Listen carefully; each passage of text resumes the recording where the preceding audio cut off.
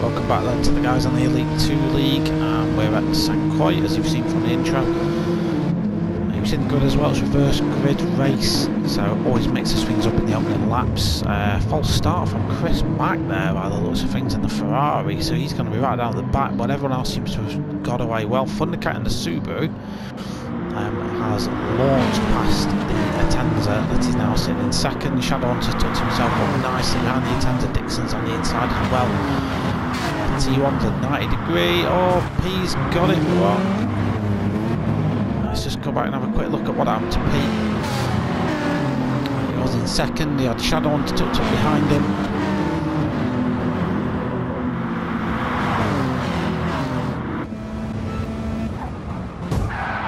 Oh, and he just looks like an outbreak or an underbreak or whatever. Shadowhunter waits up for him, so there's no harm done there.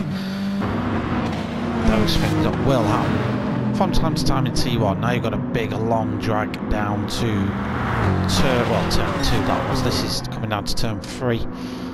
Big braking zone, so the power cars can really get the pedal down to the metal at the minute. Dixon's in just one of those in the Mustang. As we see Scooby go for a move down the inside there, but that doesn't seem to work out. Chris Mack's getting himself battled down to 6 now. On the outside as the GTR takes the inside line. Adey G BMW trying to fight off Audi Ferry, and Shell Shock in the Audi we knew would get a terrible start, down to 9th for him. You see a car off in the background there, that's Chris Mack in the Ferrari. He's not having a great opening lap. So well and truly off-roading at Goodwood last time out.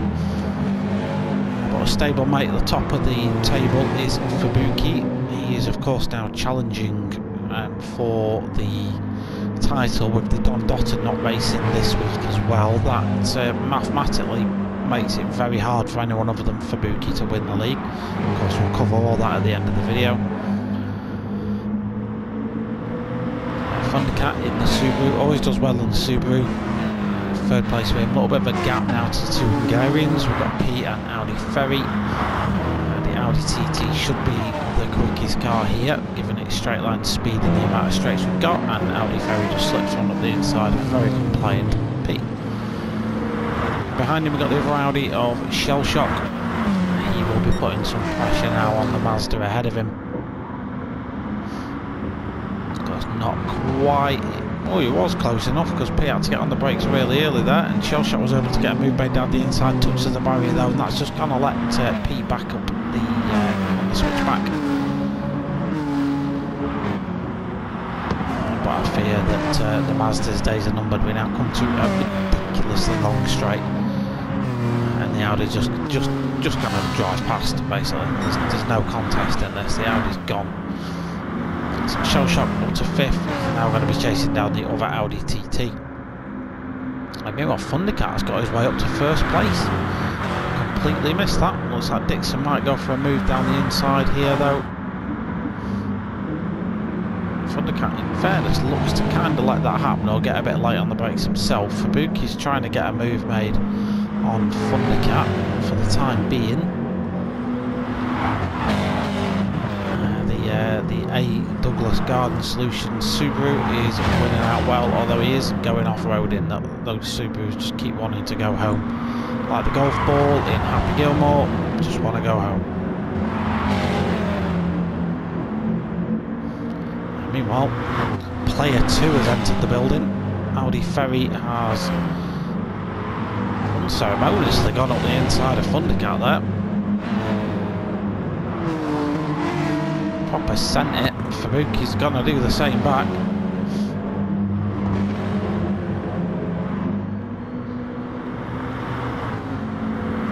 Meanwhile, shell shot now up to 4th. Thundercat got a really bad exit out of that corner. Obviously that little incident there with Audi Ferry has affected his speed out of that corner. Real 72 man, who had a fantastic race last time, that up to 6th for him.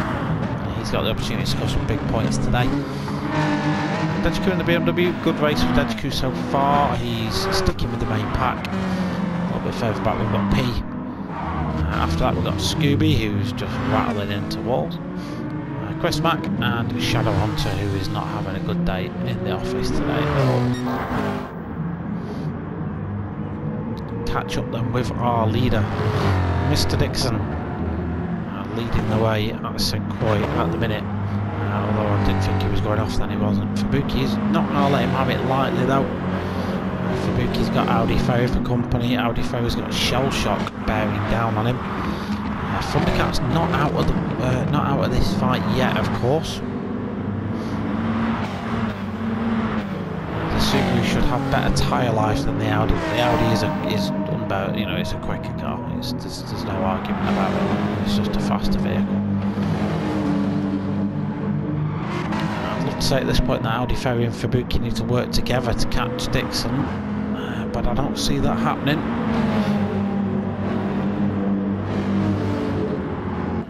You'll probably see these two scrapping over the coming laps. Fabuki making use of all the track there. As we look back, the field is starting to spread out a little bit now.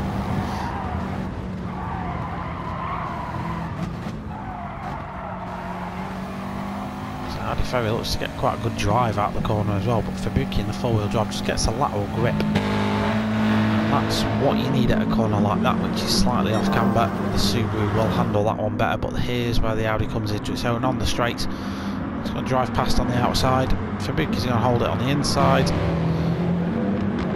Fabuki's kept second for the time being, but we are coming now to the longest straight in the world. And the Audi is up ahead. Probably a little bit of a smart move from Fabuki. That means he's going to get the slipstream of the Audi up the straight. He's going to tuck himself under the rear wing of that car and get sucked off all the way down the straight.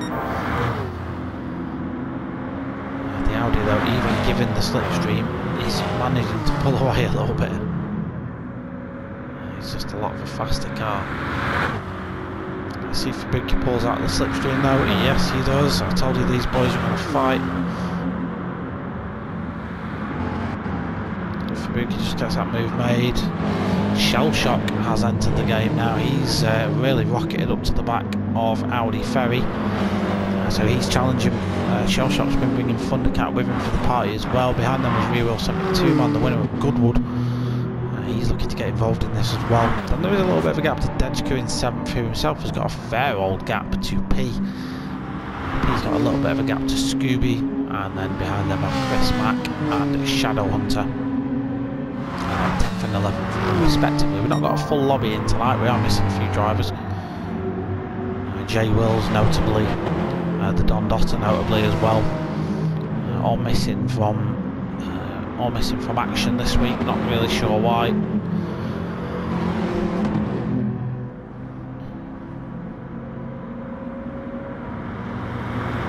The battle for second then, still hotting up. Fabuki v Audi Ferry. So the Audi though is just the equaliser of that straight line speed.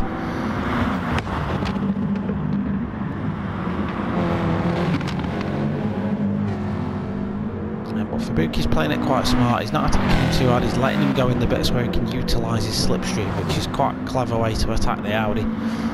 Let it use its strengths for your benefit.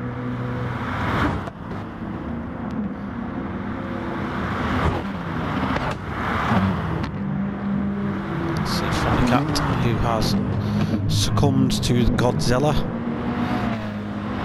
and is now in 6th place. Vero 72 man is, I was going to say, it looks like he's got a really weird line going on there. but it looks like he made a mistake and Thundercat's going to reclaim 5th place from him. Both these cars four-wheel drive, but the Subaru is probably just a little bit better in the corners than the GTR is. The GTR is probably just a little bit better in the straight line than the Subaru is. It's relatively even cars with slightly different attributes, these two.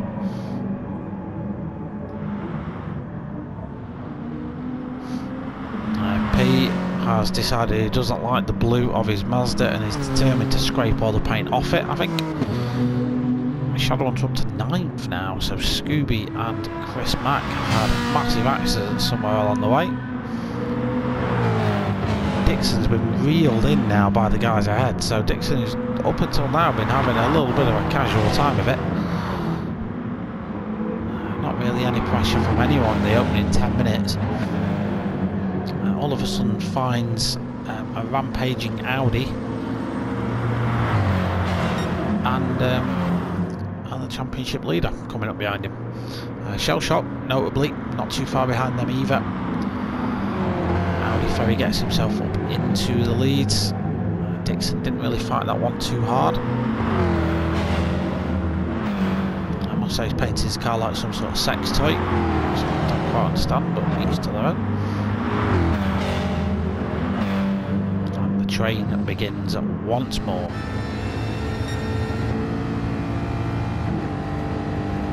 Fabuki opts for the slipstream of the Audi.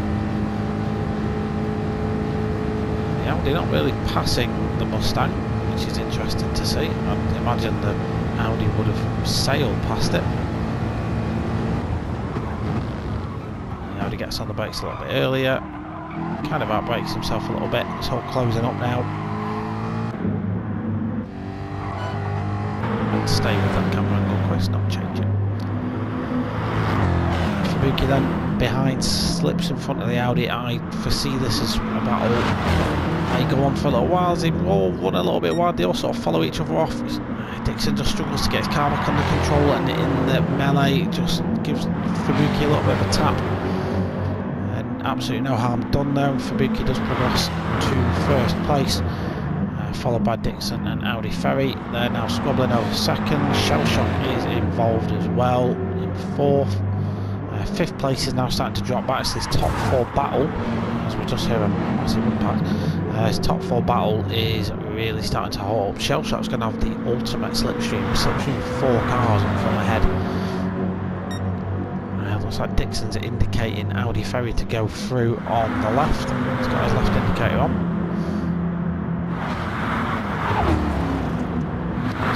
He decides he doesn't like his sex toy coloured car anymore, wants to repaint it.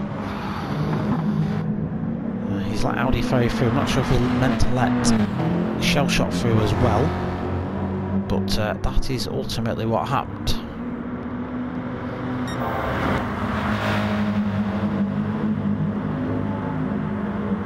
So Audi Ferry with the pace of the Audi, back up into the lead of the race. But as we enter the handling section of St. Croix, the Subaru is going to come good again, and indeed it's on the inside. Side by side here, good racing from these guys, got to be said. They've kept it respectful. Dixon's starting to drop back just a little bit now. I wonder if he's feeling his tyres go. A little bit further back. Real 72 man's got himself up to no. I was just going to say I thought he was going to get himself up to trouble there with Adey G. The BMW is going to look to make a pass down the inside here. Adey G's pulled out from behind Godzilla. The ultimate driving machine goes through up to 6th now, so good move by Adey G out the inside. Real 72 man can't answer that straight away in the next corner, but Adey G just leaves it a little bit wide. Oh my days, that has filled my heart with utter disbelief. I was willing you on there, Adey G, as well. That's going to put Shadowhunter up his backside, so Shadowhunter has now got himself up to 8th after the T1 palaver.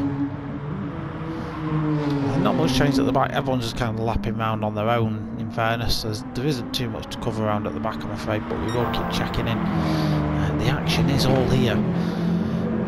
So the battle for first. Audi Ferry's pulled away from Fubuki just a little bit during that lap. So to be honest, I wasn't necessarily expecting to see. And we're now in the Audi's power zone, so the long straight.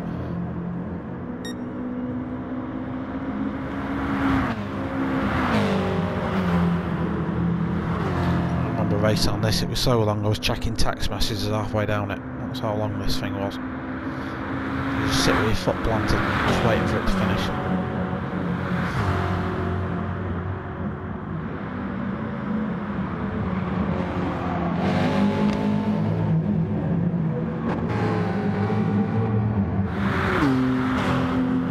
So very well, 72's got past Thundercat somewhere along the line.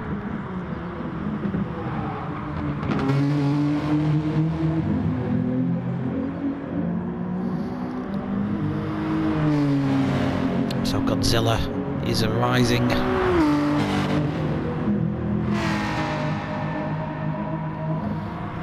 Adey G still running there in 7th, so not too bad for him. There is a little gaggle of cars, Shadowhunter, Scooby, quite close together. The field is starting to really spread out now as we come to our 5th lap. Some drivers will pit now because we are bang at the halfway mark. The top 3 don't. Dixon is going to take the opportunity to get some fresh rubber on that Mustang. My pit last time here was about 10-11 seconds there or thereabouts. We were 72 man tries to dummies him into it.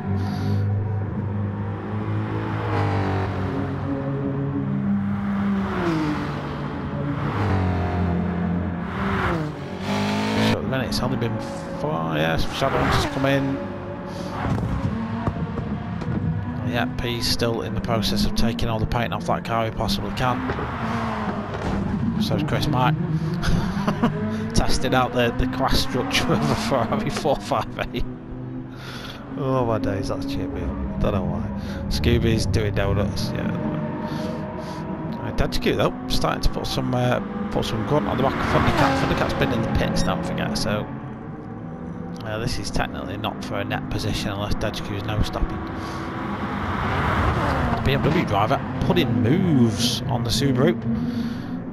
Nicely on the brakes, it gets a good drive out the corner as well. Does Adey G, just gets over to the racing line to block the return move. Good driving. Just don't. Yeah, it's good lads. Good lads. Perfect. I do like to see Adey G do like it.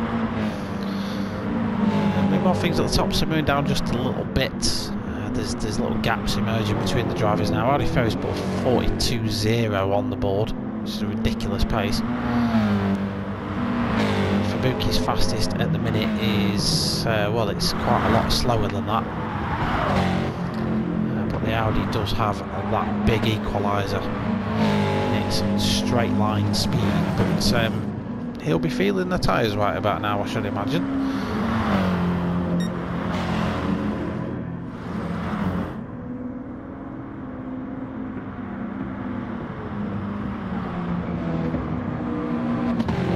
Consult the spreadsheet.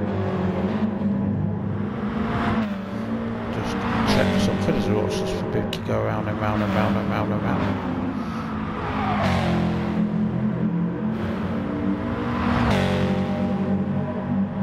Fastest laps.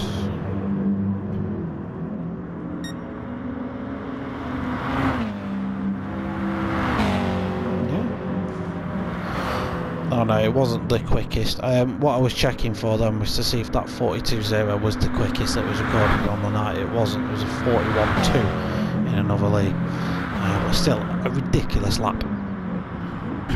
So kudos to Audi Ferry for popping that one up on the board. And things have remarkably simmered down. There's massive gaps between all the cars now. There's not really much in the way of racing going on right at this minute in time. There's a lot of people remodelling the cars. One of them there, Shadowhunter, who's given his car yet more war wounds. To be fair, he's treating his car like UPS treat the parcels, isn't he, really? Just yeeting it into a fence. It's basically what UPS do. So he's just taking on his sponsor's ethos. basically. That's what he's doing. That's what you tell him, mate.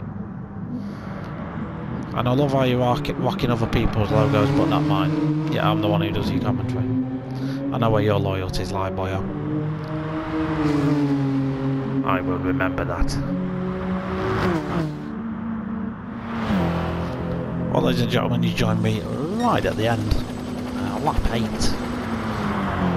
A lot of drivers will only have a 30-second or so window until the race slams shut. Some will make it through, some won't. Nothing much has really happened. The field spread has been relatively stable. Audi Ferry has pulled off a no-stop in the Audi. As you can see, I've loaded up his tyre wear for you at the bottom so you can see just how shredded those fronts were. So he's going to come across to win this one. I think he's just going to... yeah, he's going to come across to grab it. So Audi Ferry takes the win. Fabuki no-stopped as well in the Subaru, remained consistent, did drop a few seconds at the end of the race, but just to be expected.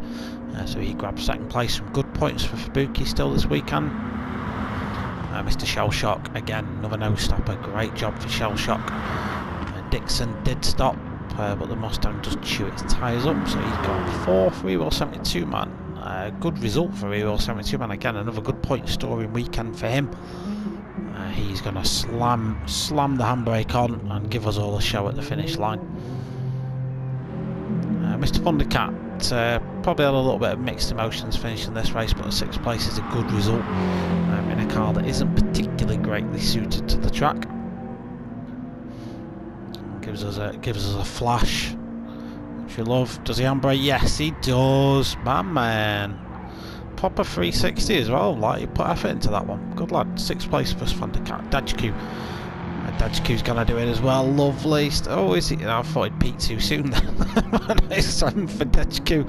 Scooby. Can Scooby be? Yes, he can. He slams it on as well. Shadowhunter, you let me down, mate. I'm sorry. P's not fully nerfed into the handbrake culture just yet. As you can see, he's done some decorating on his Atenza. He's probably struggled this weekend as P.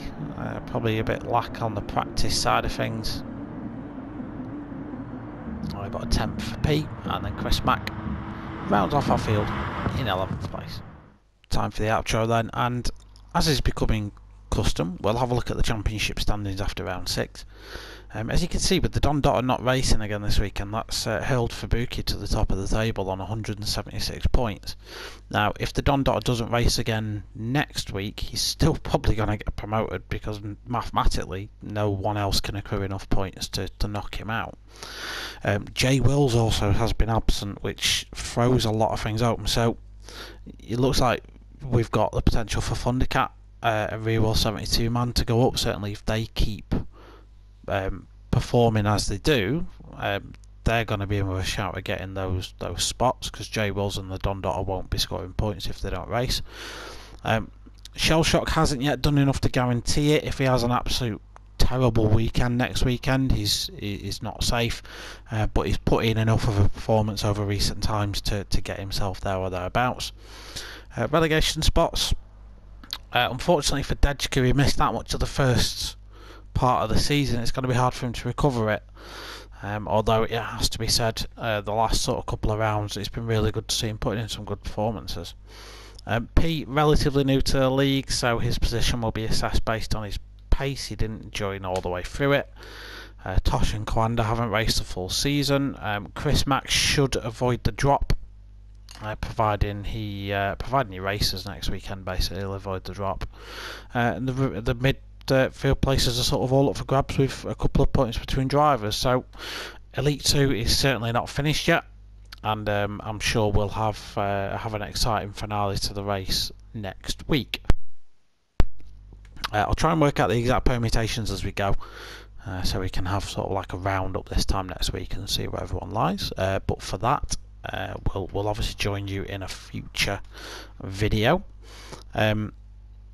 In terms of next week's racing, the next week is the final week of the GTTCC. That's it. That's the racing over with. We go to Blue Moon Infield A, probably I'd say one of my favourite tracks. It's not one of my favourite tracks, but I like it.